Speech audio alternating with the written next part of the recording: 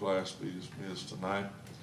As they are, if you want to turn with us tonight in your Bible, we're going to read from John chapter number 8, beginning at verse number 1.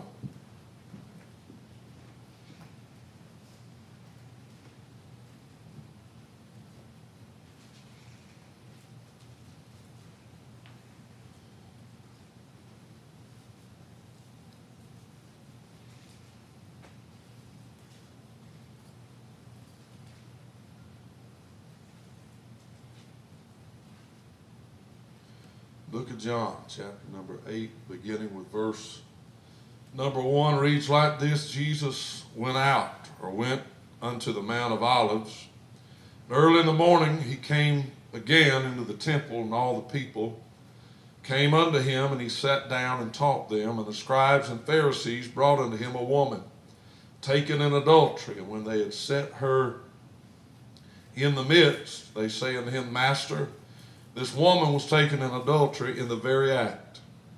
Now Moses in the law commanded us that such should be stoned. What sayest thou? This they said, tempting him, that they might have to accuse him. But Jesus stooped down and with his finger wrote on the ground as though he heard them not. So when they continued asking him, he lifted up himself and said unto them, He that is without sin among you, let him first cast a stone at her. And again he stooped down and wrote on the ground. They which heard it, being convicted in their own conscience, went out one by one, beginning at the eldest even unto the last. Jesus was left alone, the woman standing in the midst. When Jesus had lifted up himself, he saw none but the woman. He said unto her, Woman, where are those thine accusers? Hath no man condemned thee? She said, No man, Lord. Jesus said unto her, Neither do I condemn thee. Go and sin no more. God spoke this to my heart this week concerning this service, and it really challenged me in how I view people and how I am called to witness to people. And like Sister Minks was saying, I'm not called to be any man's judge, but God help me some way, somehow, to be able to reach sinful people. Do you know this world seems to be growing more sinful every day? If I didn't have a Savior living in my heart, I'd just look at this world and say, there's just no hope. It's getting worse and worse, but I know there's hope. My hope is in Jesus, and I want to be able to share that hope. I titled it A Strange Message, and you'll just have to understand it in just a few minutes as I share with you why God had me title it the way I did. But I want to title it The Day Danielle Got Saved. You say, well, I didn't read that was her name. The Bible don't say it was her name. I named her tonight. Y'all have always wondered what that woman's name was, didn't you? I named her Danielle tonight. Amen. The day Danielle got saved. Father, we thank you for your word tonight. And I thank you for each precious individual, Lord, that you've brought and led here by your Spirit to the house of God tonight. You've ordained this service for us, oh God, to hear the word of God. And Lord, to be touched by your Spirit in this house tonight. As we've already prayed, let tonight be a night of the miraculous. Let tonight be a night when your arm from heaven is extended, oh God, to save, to deliver, to heal, to baptize in the power of your Spirit. God, when we leave here, we'll just lay it all at your feet and say that it's because of Jesus that I'm saved. It's because of Jesus that I'm healed. It's because of Jesus that I'm healed. It's because of Jesus that I'm a citizen of heaven. My name's in the book of life due to him. We'll give you all the glory for it. We ask it in Christ's lovely name. If you love him, would you say amen? I want you to notice first with me that the scribes and Pharisees were accusing this young lady that I've named Danielle. They were accusing her according to the law of Moses, and she was guilty. I don't think you can be any more guilty than being caught in the very act. Yeah. But this was their only recourse. You have to understand the Pharisees are the one bringing the accusation. They are men who live their life after the law. And the law says, thou shalt not commit adultery. Right. And all that the law gave them provision to do was accuse this woman of adultery. We know she is an adulteress because we caught her in the very act. And the law says, thou shalt not commit adultery. And the law says if you commit adultery, it's worthy of death, and that they should be stoned. And Lord, we want to know what you have to say. Adultery was a sin. The Bible said the wages of sin is death. And Jesus said, well, since we're killing people today, anybody that doesn't have any sin, you just start hurling stones. The Bible said that their own conscience pricked them. And they all began to drop their stones and walk away because they suddenly realized, I'm guilty of death as well. Maybe not her sin, but they all had their own sin. And so they were accusing her after the law, but that was their only recourse. It was the only thing the law could do for this woman, was accuse her and condemn her for her acts. She was guilty and deserved to die according to the law of Moses. Again in Exodus 20:14, thou shalt not commit adultery. Leviticus 20:10, and the man that committeth adultery with another man's wife, even he that committeth adultery with his neighbor's wife, the adulterer and the adulteress shall surely be put to death. That's right. I only read where they was wanting to stone her. Hadn't you ever wondered where was he at? Yeah. But I know what somebody's thinking, man, I'm glad I didn't live under the law. But do you know in 2021 we live according to the law? We're not living under the law, but we live according to the law. Isn't that right? Yes. We're not adulterers, are we? Y'all better say amen. I'm fixing to change my message. I want to say that to say the law was not evil. Yeah. The law was good. Romans 7 and verse 7. What shall we say then? Is the law sin? God forbid. Nay, I had not known sin, but by the law. For I had not known lust, except the law said, thou shalt not covet. Right. But sin, taking occasion by the commandment, wrought in me all manner of concupiscence, for without the law sin was dead. For I was alive without the law once. That was as a baby or a young child. He lived in innocence. He said, but when the commandment came, sin revived, and I died. Or I discovered after the law came that I was living in sin. And I realized I was worthy of death. And the commandment which was ordained to life, I found to me that it was unto death. For sin, taking occasion by the commandment, deceived me, and by it, or by the commandment, it slew me. Wherefore the law is holy, and the commandment holy and just and good. Was then that which is good made death unto me? God forbid. But sin, that it might appear sin, working death in me by that which is good, that sin by the commandment might become exceeding sinful. For we know that the law is spiritual, but I am carnal and sold unto sin. That was the apostle's testimony before he encountered Christ and was born again. We read in Galatians 3 and 21, is the law then against the promises of God? God forbid. For if there had been a law given which could have given life, verily righteousness should have been by the law. But the scripture hath concluded all under sin, that the promise by faith of Jesus Christ might be given to them that believe. But before faith came, we were kept under the law, shut up under the faith, which should afterwards be revealed. Wherefore the law was our schoolmaster to bring us unto Christ, that we might be justified by faith. But after that faith is come, we're no longer under a schoolmaster. Romans 8 and verse number 1 says, there is therefore now no condemnation to them which are in Christ Jesus. Here's the important part, who walk not after the flesh, but after the Spirit. For the law of the Spirit of life in Christ Jesus hath made me free from the law of sin and death.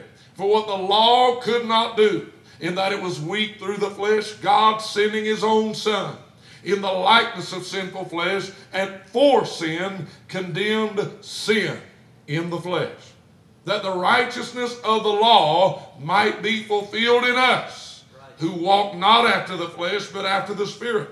For they that are after the flesh do mind the things of the flesh, but they that are after the Spirit, the things of the Spirit. For to be carnally minded is death, but to be spiritually minded is life and peace. Because the carnal mind is enmity against God, for it is not subject to the law of God, neither indeed can it be. So then they that are in the flesh cannot please God. But ye are not in the flesh, but in the Spirit, if so be that the Spirit of God dwell in you. Now if any man have not the Spirit of Christ, he is none of his. And if Christ be in you, the body is dead because of sin, but the Spirit is life because of righteousness. But if the Spirit of him that raised up Jesus from the dead dwell in you, he that raised up Christ from the dead shall also quicken your mortal bodies by his Spirit that dwelleth in you. Therefore, brethren, we are debtors, not to the flesh, to live after the flesh. For if you live after the flesh, ye shall die. But if ye through the Spirit do mortify or put to death the deeds of the body, ye shall live. For as many as are led by the Spirit of God, they are the sons of God. We find in our text men who wanted to kill the woman for her sin. You understand, under the law, if there was adultery in the church, the only way you could get adultery out of the church would be kill the adulterer. That's right. Take her out of the church and stone her. Right. Then you won't have adultery in the church anymore, because the law could not forgive her. Right. The law could only show her she was a sinner. The law could not pardon her. The law could not justify or acquit her. The law could not redeem her. That's right. The law showed me. God said that the law came to show me, to teach me. It was a schoolmaster, a teacher, a professor to show me that Sullivan is no good. Sullivan can't live up to God's holy standard. Sullivan is going to need a redeemer. Yeah. He's going to need a savior. He's going to need somebody who can not only take away his sin, but can also impart or put righteousness in him. Give him a change of nature, a change of heart, and allow him, the best definition of it is in John chapter 1, I believe, verse number 12. And unto as many as received him, to them gave he power to become the sons of God. That's what it says. To them gave he power to become the sons of God. Peter described it like this: you have been made partakers of the divine nature. Yeah. The divine nature is the nature of Christ. It was our fallen nature to do evil, but it was Christ's nature to be holy, because God is holy. That's right. We find in our text men who wanted to kill the woman for the sin, but also in our text we see a Christ who wanted to kill the sin for the woman. Right. Isn't that awesome? That's good. You got Pharisees that kill the woman because of the sin. And Christ steps up and said, I came to kill the sin for the woman. Yeah. That's good. I seen him pronounce judgment on the sin. Yeah. The Bible said what the law couldn't do, and that it was weak through the flesh, God sending his own Son in the likeness of sinful flesh, and for sin condemned sin in the flesh. He condemned sin in the flesh. When did he do it? He said, go and sin no more. And what Christ gives you commandment to do, he reinforces the commandment by giving you his Spirit to be able to do it. Not by might nor by power, but it is by my Spirit, saith the Lord. Woo! I'm about to have a shouting spell. Thinking about, is Christ in me the hope of glory? I can do all things through Christ which strengtheneth me. He said, I'm crucified with Christ, nevertheless I live, yet it's not I that liveth, but it's Christ that liveth in me. And the life I now live in the flesh, I live by the faith of the Son of God who loved me and gave himself for me. Listen,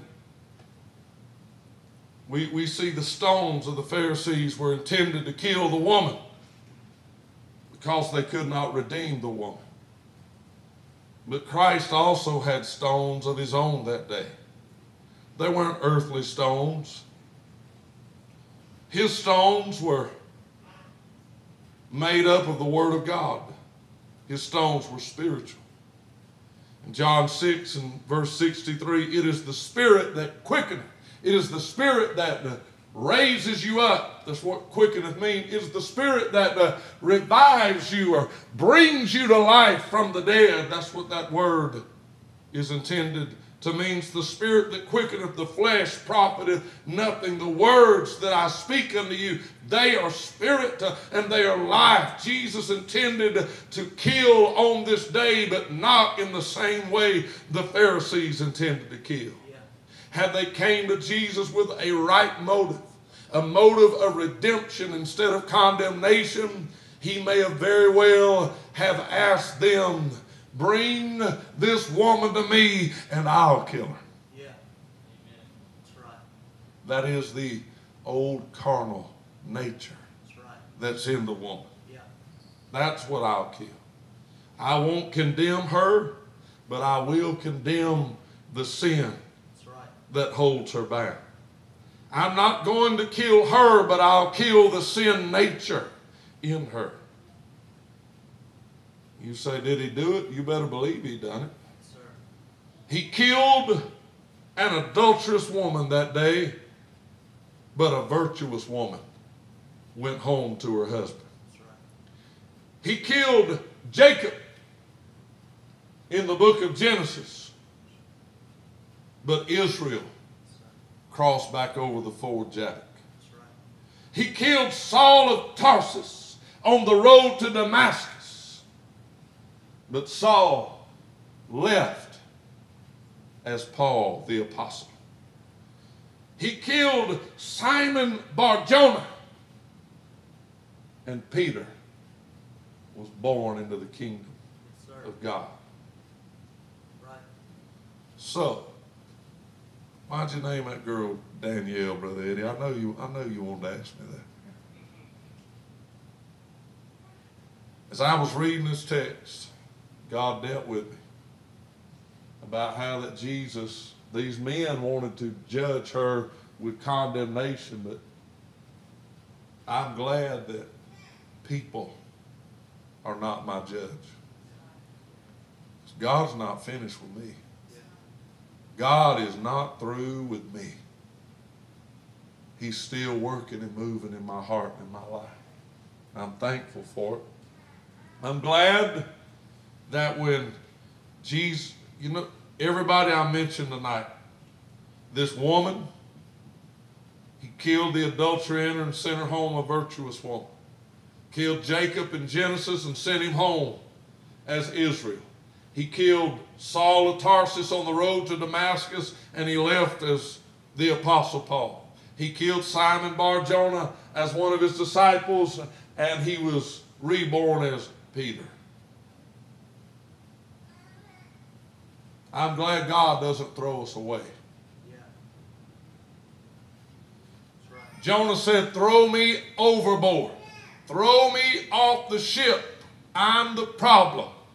I'm the backslidden preacher.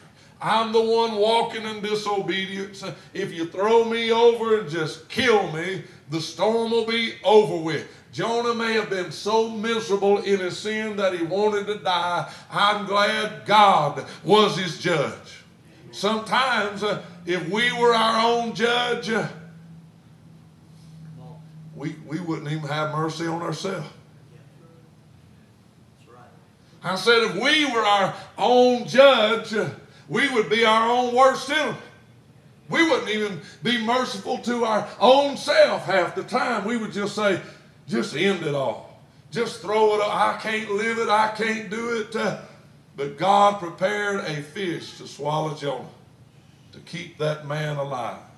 Aren't you glad God's your judge tonight? Aren't you glad that when Jesus rose from the grave after Peter having denied him 3 times, don't you remember when he asked him, who do you say that I, the Son of Man, am? And Peter said, me, I'll answer. I say that thou art the Christ, the Son of the living God.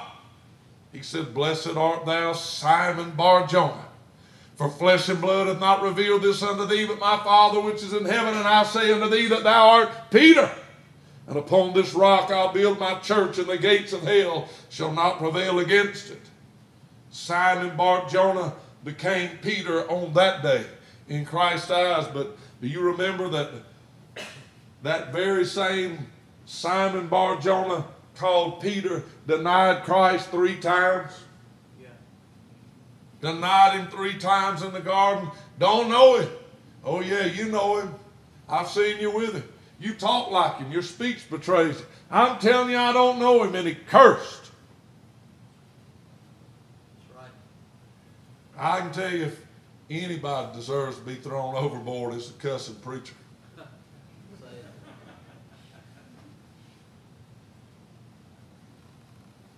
Jesus been in the grave 3 days, and the last time he seen Peter, the rooster was crowing.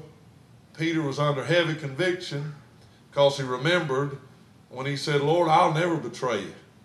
I'll go to prison for you. I'll even die for you. I would never betray you. And Jesus said, before the cock crows, you will have denied me 3 times.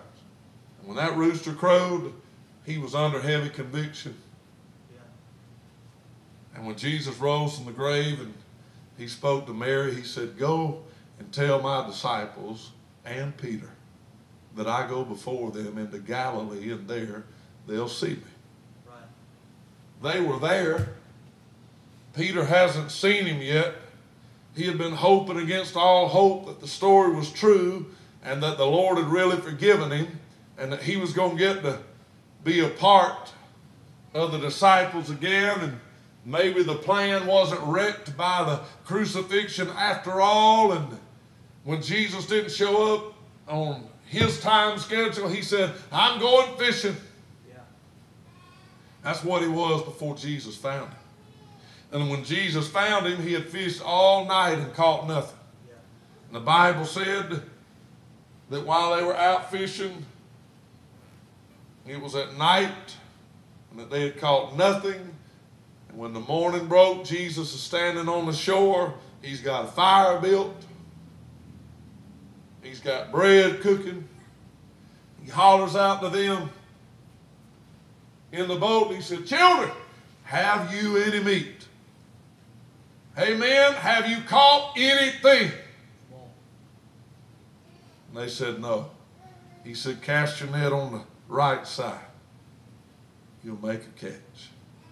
They cast their net on the right side, and they couldn't hardly pull the net up for all the fish. John looked at Peter. He said, that's the Lord. He looked at Peter and he said, you remember the last time this happened? 3.5 years ago. The day you met Jesus. That's the Lord. He had brought him full circle back to where it all began. When they come in to the shore, he said, Peter, Lovest thou me more than these?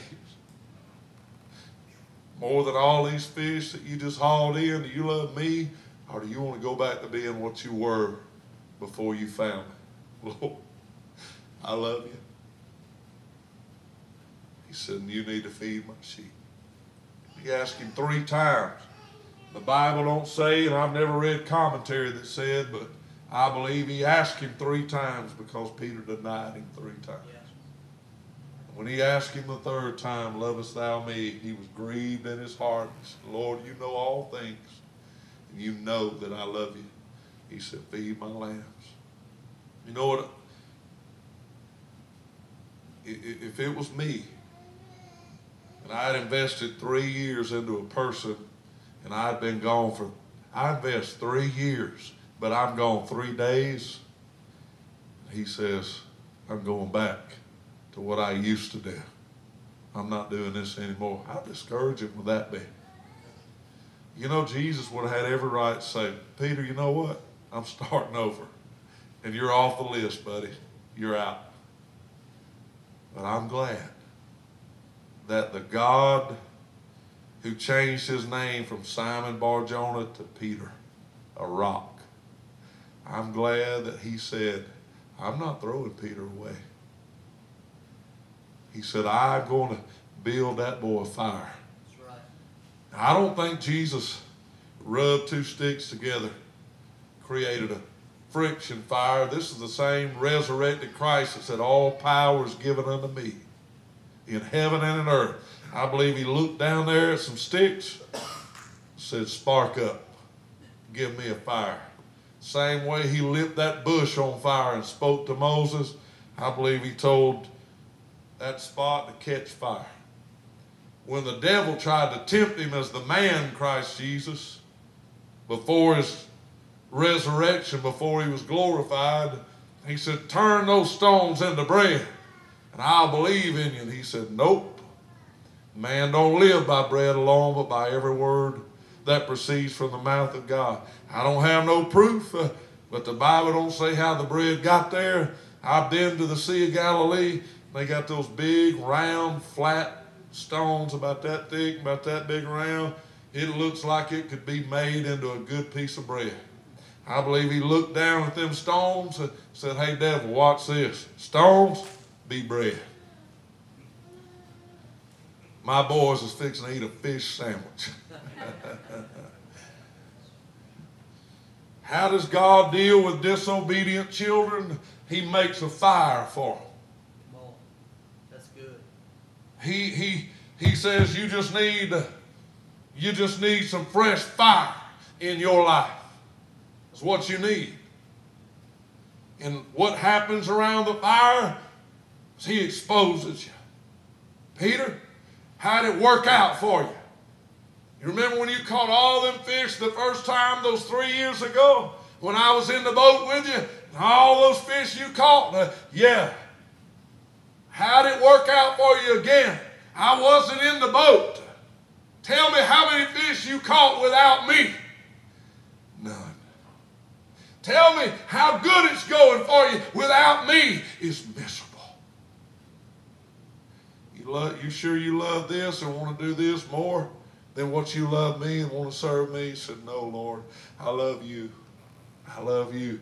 He's looking for repentance and he's looking for confession. He's restoring Peter. He is killing the sin in that man's life, and he is quickening that man by his Spirit back to life.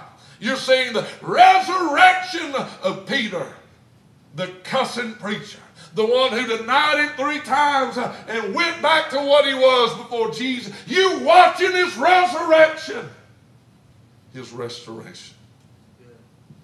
Why'd you call that girl Danielle?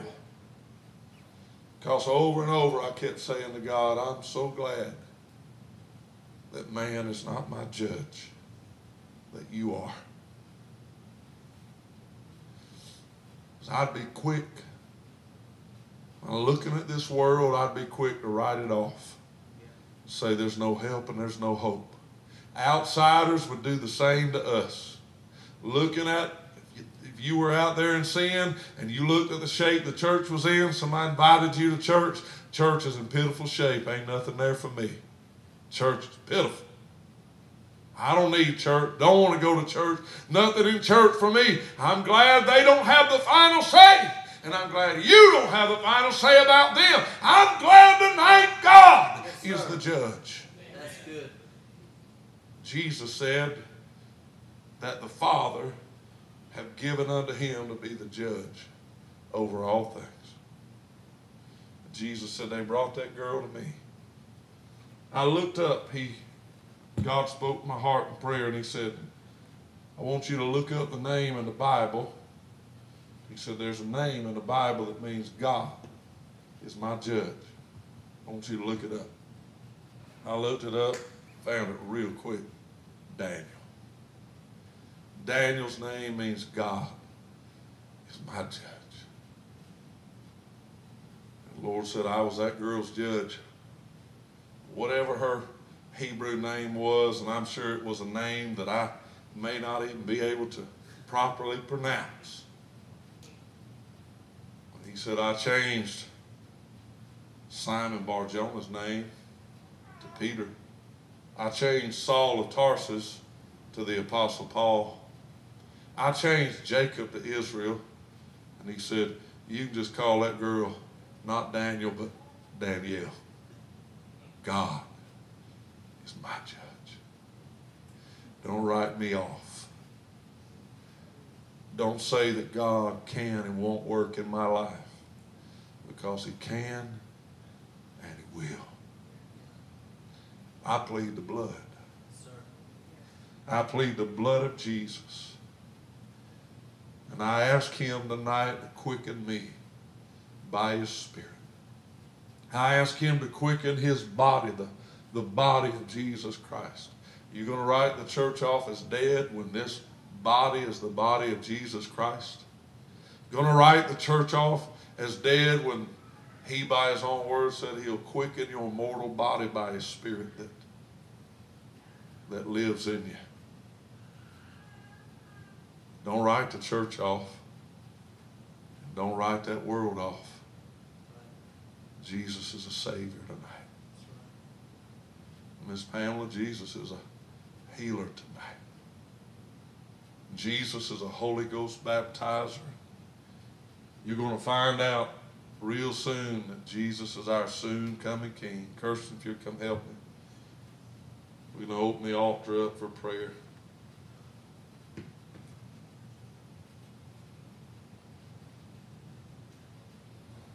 Miss Pamela called me today. She just told me, she said, I want to come. Don't know that I can sit through a complete service, but I want to come. I'm sick, and I need healing. She had mentioned, talked to Morgan, the bait shop, how God had healed him. She made reference to Brother Ray and Sister Faye, heard their testimony, how that God's healed both of them. Many of you believe that God can heal her in this house tonight? I mean, really. Heal her. She can leave here made whole in her body. He's an awesome God. I'm glad he's my judge tonight. If you need the Lord to quicken you, if there's that besetting sin in you, and the enemy says, you know what? God has canceled you out of his plan because you keep hanging on to your sin. And you need to make that same confession, an affirmation of your faith and your love and your allegiance, just like Peter did. When the Lord says to you, do you love that more than you love me? You need to settle it in your heart tonight and say, no, Lord, I love you. And the Lord asks again, are you sure you love me more than you love this world or your sin, or whatever's robbing you of your peace and your victory? No, Lord, I'm real sure I love you. You're going to hear him say what he told that girl that I'm naming Danielle.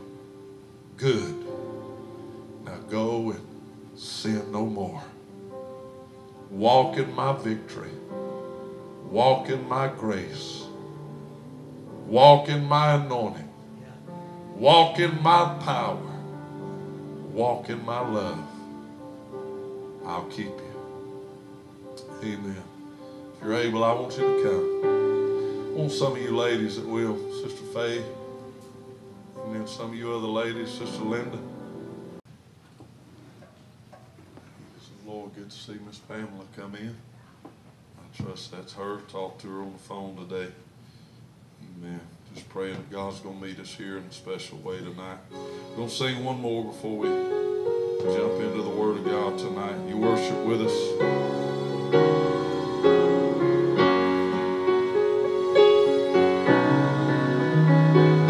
When I'm low in spirit, I cry, Lord, lift me up.